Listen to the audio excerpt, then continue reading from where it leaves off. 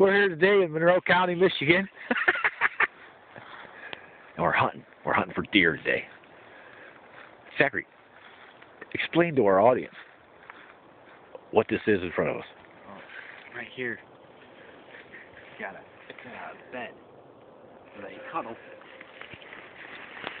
Like so. 4 or 6 of them. Got a good game trail. Give some game. Got a good game trail right there. Good escape. You can tell branches are broken. Run. And notice the apple, the cider tree right there. Yeah. It's good food for them. I like vegetables, grass such as that. Like, we're in Monroe County.